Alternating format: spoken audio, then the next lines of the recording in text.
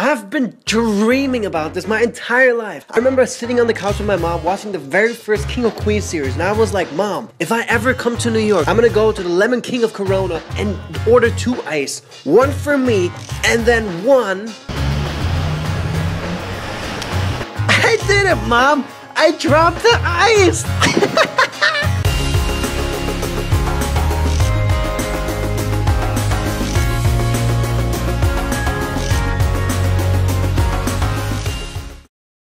We're back in Queens.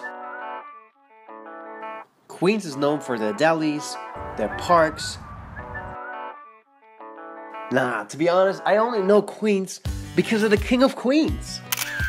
Kevin James, or better known as Doug Heffernan, drops the ice at the Lemon Ice King of Corona, which happens to be where I got to film today.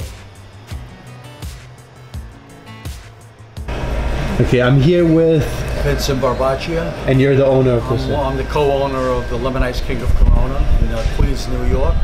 The establishment has been here since 1944. Initially we were next door, it was a little storefront, and then we bought this building and we opened this side in '64 to coincide with the Flushing Corona World's Fair.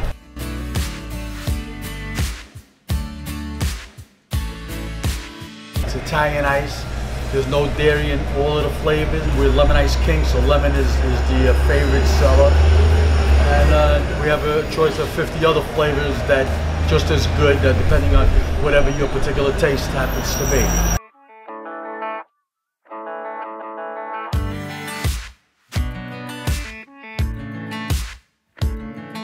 What makes us different from other ice places over there? If you come in the wintertime, we have to track the trail for oranges and lemons. And we actually squeeze them and then bottle them and then put them in a freezer, and then we thaw out according to whatever batches we're making. So you're getting fresh squeezed oranges and fresh squeezed lemon in our Italian ices, and you can't beat that.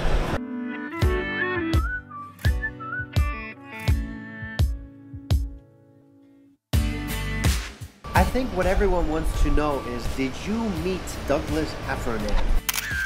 He was here, Leah Remini, she was here, and they came off the way they are in the sitcom, like friendly and like that. That's just the way they came off in person. They're really, really nice, you know. Was he only here to drop the ice, or did he actually try one? Well, afterwards he tried a couple of them. You know, but